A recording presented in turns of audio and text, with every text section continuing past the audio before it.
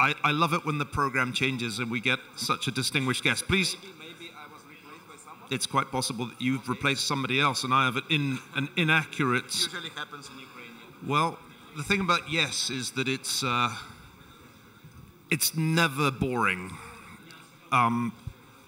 So,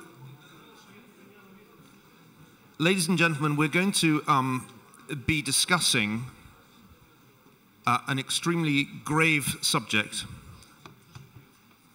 and that is crime and punishment, war crimes, genocide, and tribunals. We have an extremely distinguished panel. As I've already mentioned, we have the President of Latvia, Egils Levits, a lawyer and a former judge at the European Court of Human Rights, a co-author of the preamble to the Constitution of Latvia. We have let me get this right, the Prosecutor General of Ukraine, who is in an extraordinarily important position, given the topic under discussion. We're also joined, on my far right, your far left, by Sir Geoffrey Nice, QC, a British barrister and a judge, professor of law at Gresham College, who took part in the International Criminal Tribunal for the former Yugoslavia, and therefore was a lead in the trial of Slobodan Milosevic, the former president of Serbia. He's also involved in two important initiatives, the China Tribunal and the Uyghur Tribunal, for which he's been personally sanctioned by the Chinese government. I don't think anybody in this room can be in any serious doubt that war crimes have been committed by Russian forces in Ukraine. If you didn't see the exhibit out there, I urge you to look at it.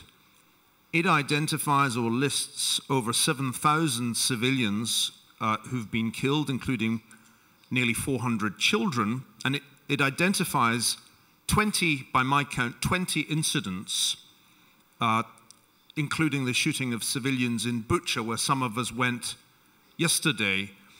Actually, the exhibit, I think, understates the extent of the violence.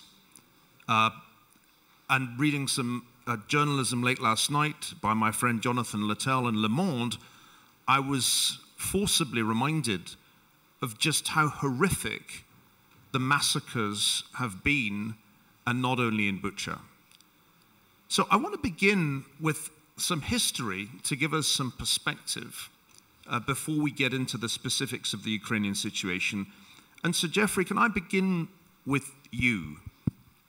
I'm not a lawyer, and I suspect only a few of the people in this room are lawyers. What are the lessons of history when it comes to war crimes tribunals? In some ways, this is a subject that dates back to Nuremberg and Tokyo, to the famous trials at the end of, after World War II. I'm trying to think about the correct way forward for Ukraine at a time when the war isn't over and one can't count on the collapse of the Putin regime. Let's begin with the lessons of history for Ukraine. Probably the best way to approach this problem is to look at it from the point of view of those with the greatest interest. Who are they? The victims and the bereaved.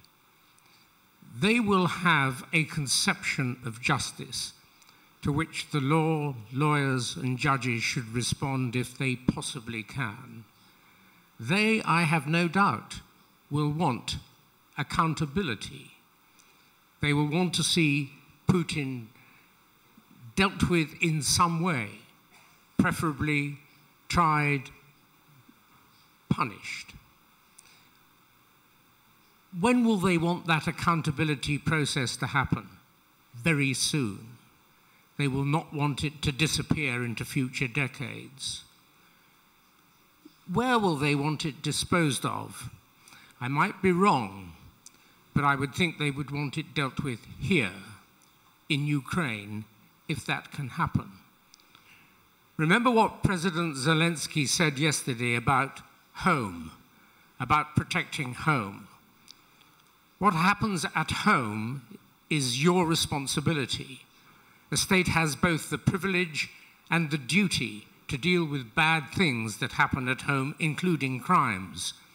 And my guess is, if at all possible, the victims and the bereaved would want accountability processes to be dealt with here, and even, as I would think, in the Ukrainian and, as necessary, the Russian languages. If I'm right about that account of what those interested with want, can it be delivered? Not very easily. Ideally, if the national law includes relevant crimes, and I'm not still sure whether it does have universal crimes on the statute book, if it does, then in theory, Putin could be tried here if anybody would hand him over, but then he would claim head of state immunity, and you'll need the cleverest of your lawyers, and why not, to try and undo that nonsense. Because it is a nonsense for somebody who goes out to commit crimes against your country, then to be able to claim that because he was head of state, he doesn't have to be held accountable. Second, the ICC. It does have jurisdiction and is apparently investigating. What we need to hear from Mr. Karim Khan is whether he's investigating Putin, whether he's going to issue an indictment. If he does issue an indictment, think of its additional value, highlighted by the person who brought me here a few weeks ago from IWPR, Tony Borden. He makes this point. The indictment alone will make it harder for the coalition supporting Ukraine to start to separate. One member won't be able to say, oh, I think we've had enough of supporting Ukraine, if there's an indictment out against its leader. That is very important. And then there's the question, which will be answered, I suspect, in more detail by others, of the special tribunal to deal with aggression. Aggression can't be dealt with by the ICC for absurd reasons that reflect an old-fashioned but revived concept of sovereignty, favored by the likes of President Trump, but that should not be favored by anyone else. And that concept of sovereignty is saving Russia, or in particular Putin, from aggression trial. I must finish because I've taken too long already, but the last point about that possibility, if it is sufficiently supported by the international community, it's not a bad idea. It's a good idea. But remember that engaging any international activity, even the ICC and particularly a newly conceived tribunal, may build in delay. It will also bring in international participants who may exercise power over the way things are resolved. So it's a good idea, but approach it with great caution. And coming back to the first, or nearly the first point I made, the most important thing for the people of Ukraine, in my judgment, is to have Putin's accountability dealt with firmly, definitively, unarguably, as soon as possible. And perhaps later I'll be allowed to explain why I say that is so important. President Levits, let me now turn to you. And following on from what Sir Geoffrey said, what is the right institutional channel, in your view, considering that we're talking about trying to bring to justice the president of a huge empire with a nuclear arsenal and a permanent seat on the United Nations Security Council? I mean, how does one do that? And which is the right institutional channel in your view? Thank you. First of all, I would say we should realistically calibrate our expectations to international law. International law is not so perfect as national state law. We are all coming from states which are based on the rule of law, and we are expecting that the law is perfect and a criminal is brought before the court. It is not so obvious in international law, because international law is, as I said, not perfect, and for the victims especially, as I said, it could be a disappointment. But nevertheless, international law is absolutely necessary in order to keep the peace in the world, to preserve the principles of United Nations Charter. This is the basis. This is world constitution, I would say. And therefore, it is, despite the fact that the international law is not perfect, we should do all possible in order to keep the law and to let the law work. And I would say, first, there are two international courts which are already dealing with Russian aggression against some aspects of Russian aggression against Ukraine. It's International Court of Justice. There is a request of Ukraine against Russia, not for the crime of the war, of aggressive war, but for misinterpretation of the Genocide Convention. It sounds a little bit strange, but it is the way how to bring the case before the International Court of Justice. Latvia joined already the Ukrainian request, and a few days ago also United States joined it. Can you clarify something for me? That sounds quite technical, misinterpretation of the Convention on Genocide.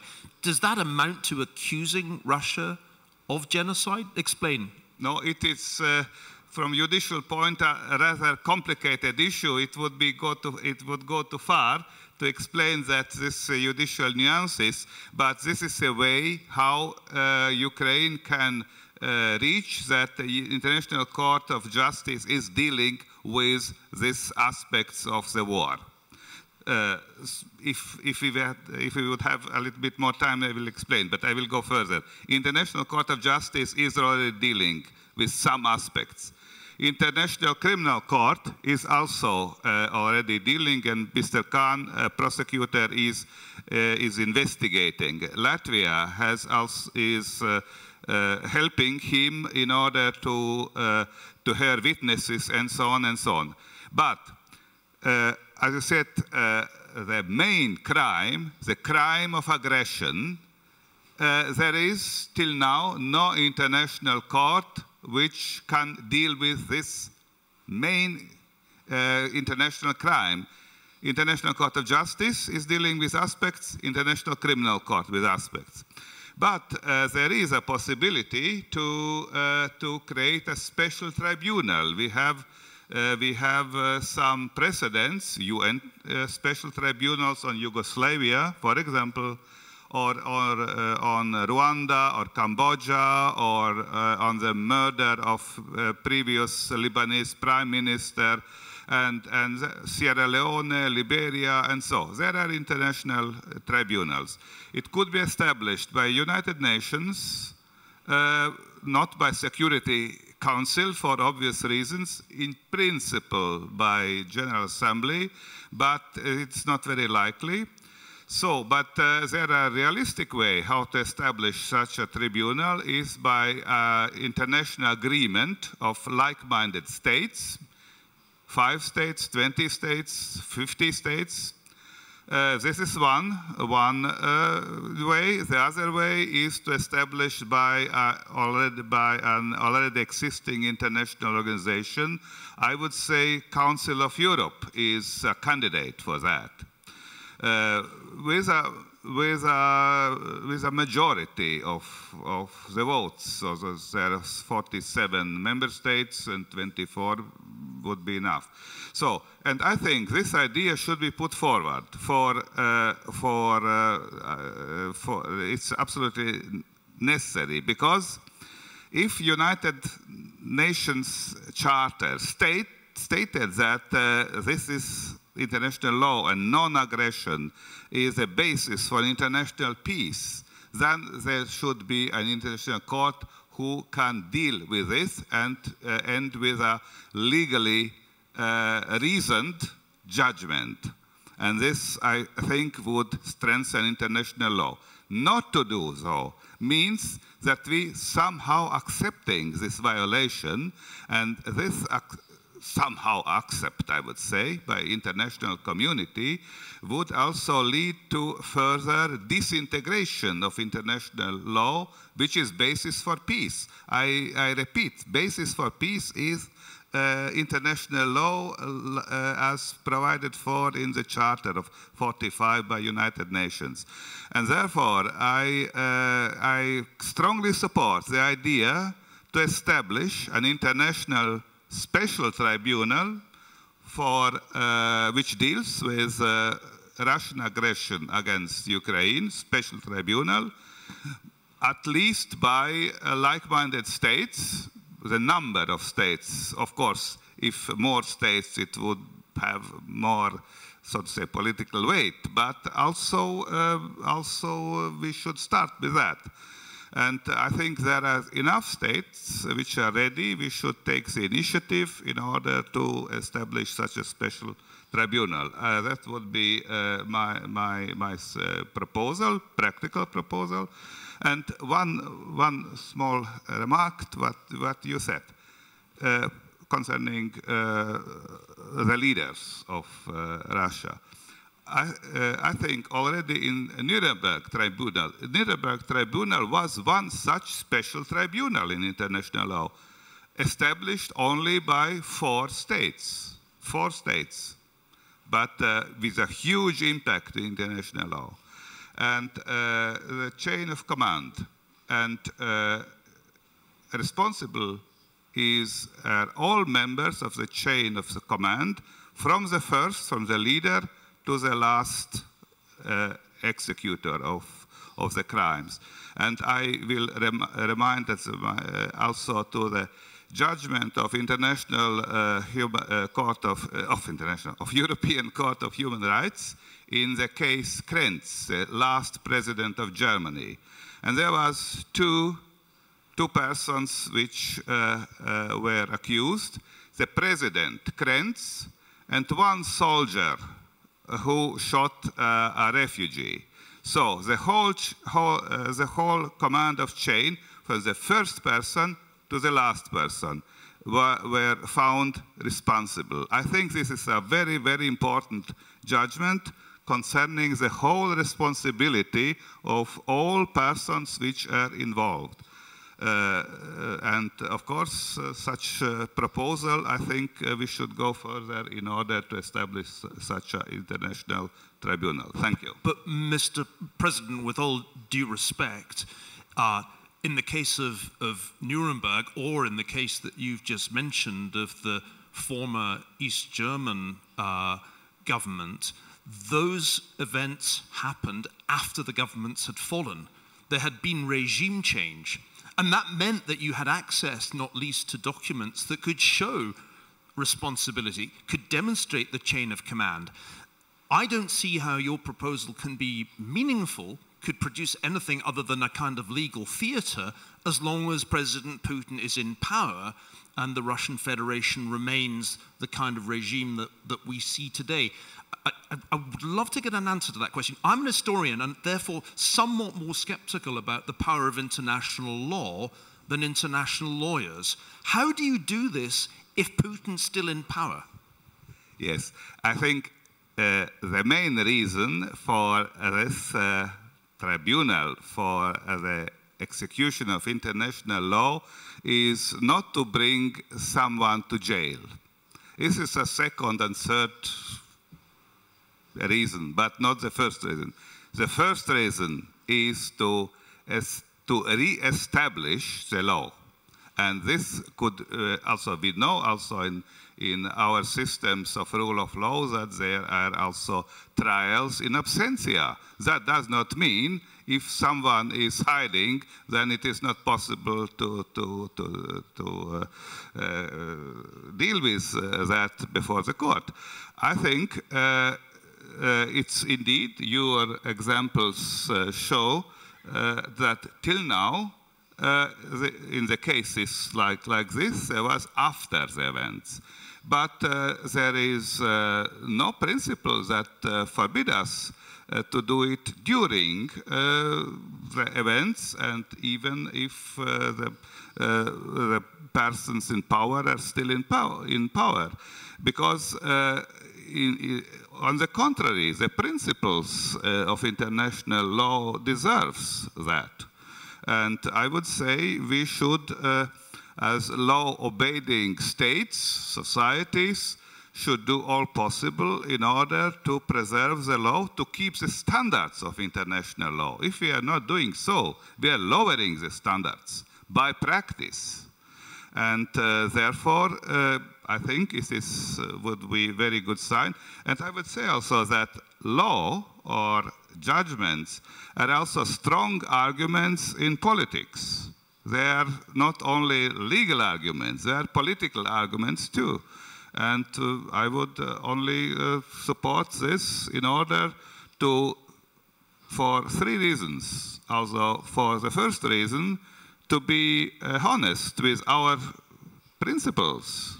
Second reason is to keep the standards of international law, not to allow this practice to lower the standards. And third standards, it is a very important political argument, not the only one, but amongst other arguments, which are promoting the international order, standards of law, and also the international peace order. International peace order is based on international law. So, thank you. Thank you. And let me now turn to Andriy Kostin to get the Ukrainian perspective on this. You've heard it suggested that we need some kind of new international tribunal, not a UN entity, but some coalition of the willing can create it, so that there can be prosecution of Russia for aggression. Is that the kind of thing that the Ukrainian government would welcome, or is your strategy different?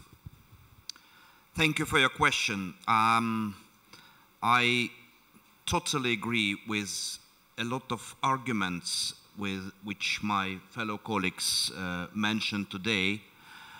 And I think it's not only about a political will of Ukrainian political leadership at the moment, it's the will of every Ukrainian.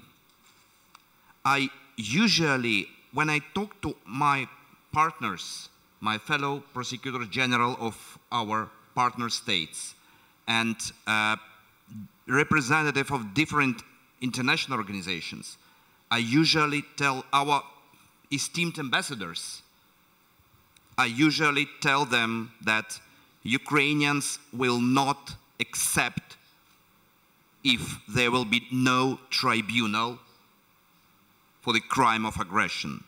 And the crime of aggression, as we say, it's mother crime. It was the first committed by Russians.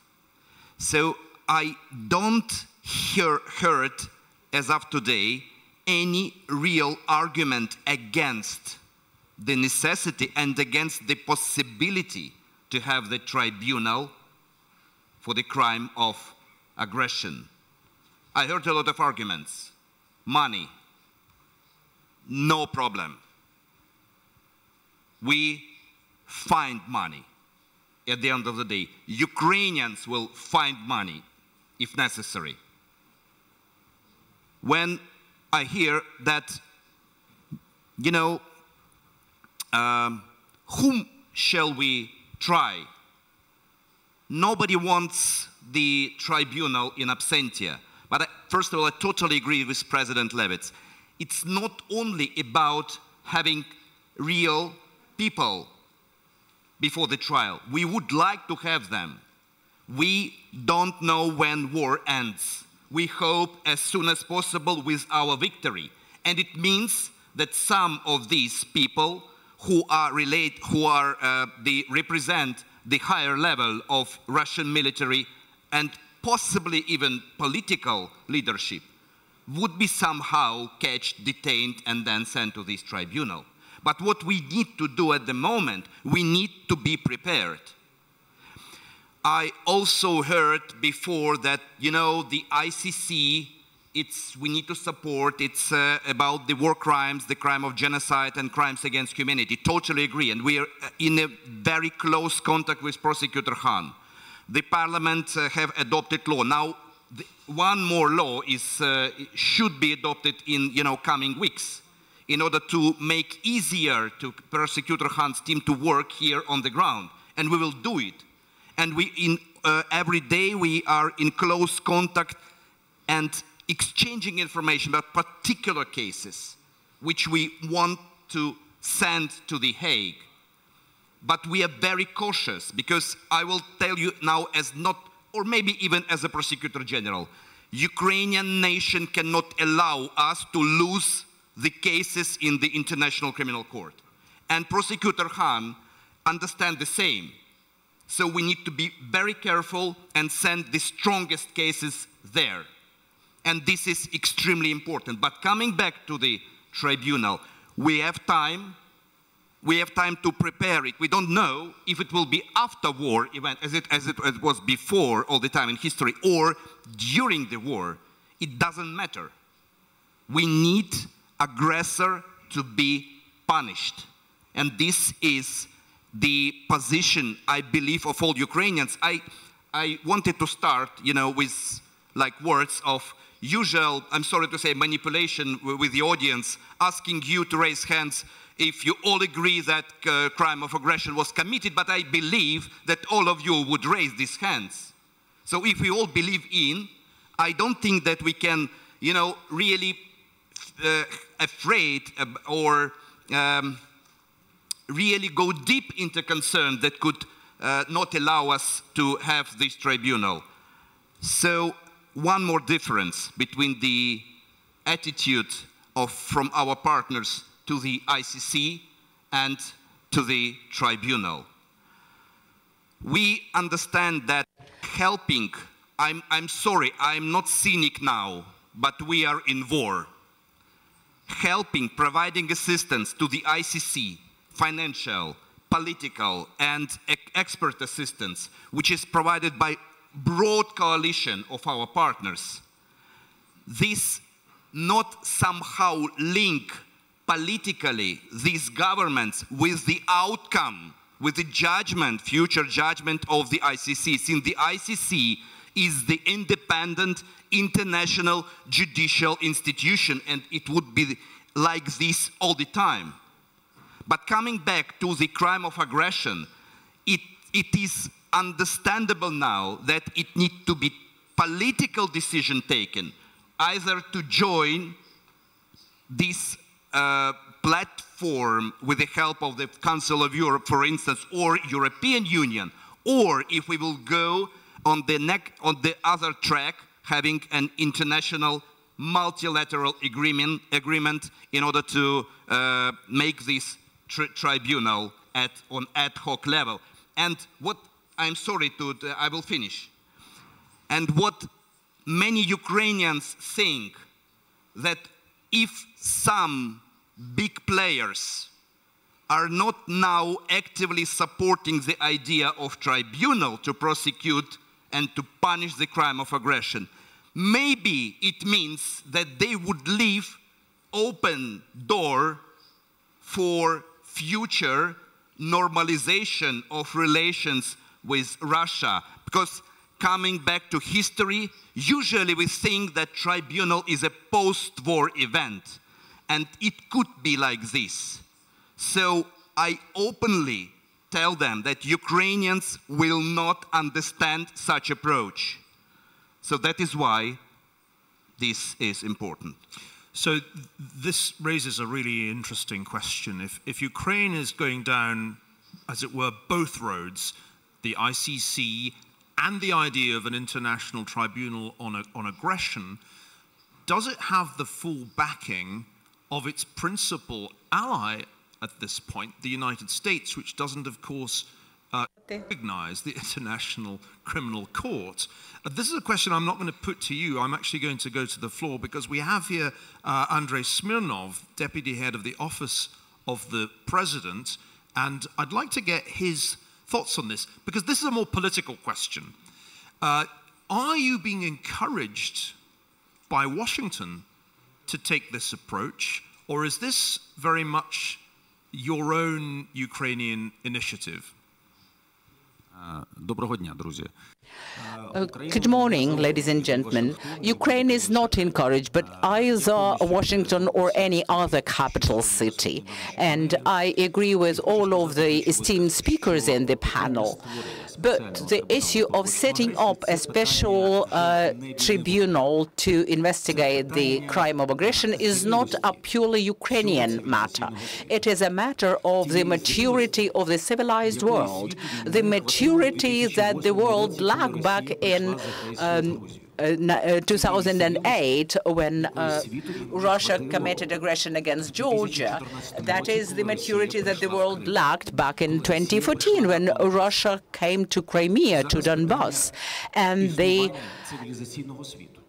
matter on our plate is a matter of the existence of the civilized world. And I'm sure that our competent authorities, Prosecutor General's office and investigatory authorities will bring this investigation to the logical end. And the issue that we have to address altogether is the issue of our bravery to call criminals criminals until they come to your countries with their weapons. There is no rational alternative to the existence of the special tribunal. We have weighed all of the risks. The UN Security Council, the General Assembly, and we do rely on their political support at least. And we are fully aware that we would not be going on the turf of the International Criminal Court, ICC. What we ask the world to do is to set up a specialized tribunal on the crime of aggression, just to call a spade, if you wish. The crime of aggression, as the Prosecutor General said, is a mother of crimes. And all of the facts have been documented by both Ukraine and our international partners. We do know the culprits and their henchmen, and we should not need till the end of the war. We do not have to wait till Ukraine wins until we start doing something. Of course, I can imagine a future in which all that you have proposed happens, and the next day Russia and China announce their international tribunal to prosecute the United States government for some other war that they will say was a war of aggression. So one understands, I think, the dangers in going down this road. We'll soon have competing international tribunals conducting retrospective investigations into other wars. But I understand exactly the motivation in Ukraine for doing this, and perhaps in order to get a sense of why that motivation is so strong, and I think we're all now aware from both of your contributions how passionately Ukrainians feel about this. I'm going to call on Ivan Fedorov, the former mayor of Melitopol, who's sitting just behind you, if you can pass the microphone to him. Ivan Fedorov was a victim of a war crime. He was kidnapped by Russian forces early in the conflict. He was subjected to psychological, at least torture, was released in March after, I think, a prisoner exchange. How do you think about this question as somebody who has first-hand experience of mistreatment by Russian forces? Thank you very much for giving the floor to me. I would like to draw your attention to two things. First of all, war crimes are not only about killings. and whatever is going on the temporarily occupied territories are also war crimes, when people have no freedom of expression, when people have no freedom of movement, nor do they have the right to the freedom of thought even. People are being exterminated, being abducted, and we have come to know several facts when children are abducted, when people cannot leave the temporarily occupied territory of their free will, which runs counter to the international humanitarian law, including all conventions. And it is also a war crime, as well as the purposeful killing. And we will be documenting those crimes after deoccupation, like in Bucha, in Irpin, elsewhere. And that's understandable because it gives us access to the evidence. But today, in the temporarily occupied territories, you haven't got the access to this evidence, particularly physical evidence. But we nonetheless should start doing this work, documenting those crimes, interviewing witnesses. And I would also like to draw your attention to a small part of Ukrainian society, the so-called collaborationists, who agreed to cooperate, collaborate with the enemy. And they should be stripped of everything, of all of their assets that they have in the territory of Ukraine, of any support by this state. And when they want to transfer the assets into the ownership of their kin, next of kin, or their friends, all of that should be stopped, because they should know that they would be punished for their crimes. Today, as matters stand, they are sure that they will never be brought to account. And we have to do our utmost for them to be brought to justice timely, as soon as possible. And that will be just a very good disincentive for people who think of doing something like that. There would be no impunity.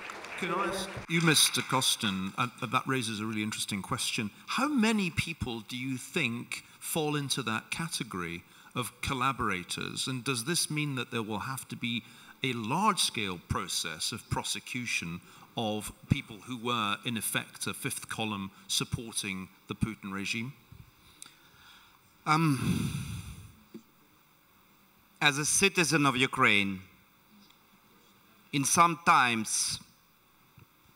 cases, when I see the file of potential collaborator, let's say like this, I really don't understand how these people can assist our enemy, aggressor, in the way they do, sending the coordinates, which after that, people, children are killed. I don't understand, because when you see this file, it's absolutely unacceptable for you as a human being. But the other part of me as a person with, like 24 years of practicing attorney career, I saw everything. So the number of these people is substantial. Of course, we have a lot of information every day about the people who could be potential collaborators. And our law enforcement agencies and prosecutors work with these files as a matter of priority. Yesterday, actually, we have 2 cases where one person was detained in Dnipro. She worked in a, let's say, military facility, and she sent information about the work of this military facility and also coordinates to the aggressor. The second case is still not public, but it also relates to collaborants. So these cases, traitors and collaborants, is one of the top priorities of my activity and law enforcement.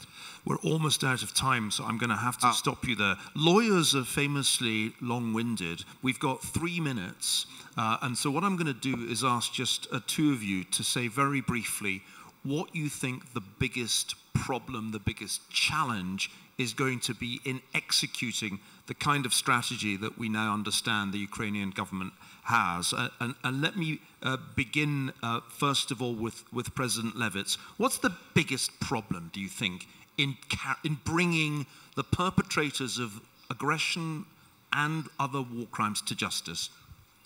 The first step is to establish such a tribunal. I don't see that there is a problem which is which hinders that. I mentioned this judgment of Krenz against previous German president and one soldier. I was judge in the case, and in this case, it was especially mentioned 20 years ago that this judgment is a warning for all dictators and all aggressors for the future, and I had not imagined that it would be so relevant now, 20 years later. But I think as a first step, it is doable. It is nothing that is not possible. There is necessary to have a political will to establish. Then I would not say that to bring someone in the jail is the main reason. This is not very important, I would rather say. Very important is to preserve the international law, because impunity means also invitation to further crimes, and we should prevent further aggressions, further crimes, also in order to preserve the peace. And this is not the only one not the only one instrument, but very important. Mr. President, I must interrupt you there simply because otherwise there'll be no time at all for Sir Geoffrey to give us a last word. 1 minute and 20 seconds, please, Sir Geoffrey. Biggest problem is getting everyone to understand, politicians in particular, that proving these cases is not as difficult as the lawyers might like you to believe. It is as clear as day that crimes against humanity have been committed. It's been clear that Putin is in charge from day 3. Why? Because he has a television. He knows what is seen by the world about the targeting of wholly unlawful objectives. Have you heard him say publicly he did not authorize that? Have you heard him say publicly he called people back to be tried for committing what are so obviously crimes? No. Do not accept politicians and those who should support this new tribunal that these are difficult matters. Lawyers sometimes find difficulties when they don't exist. I've noticed these crimes are easily provable and must come before some court or tribunal as soon as can be. And a last word, I'm going to eat a minute of your coffee break because I think Andriy Kostin has a final word, and I think it's appropriate that the last word should be Ukrainian. Andriy. Thank you, and my last word is the following.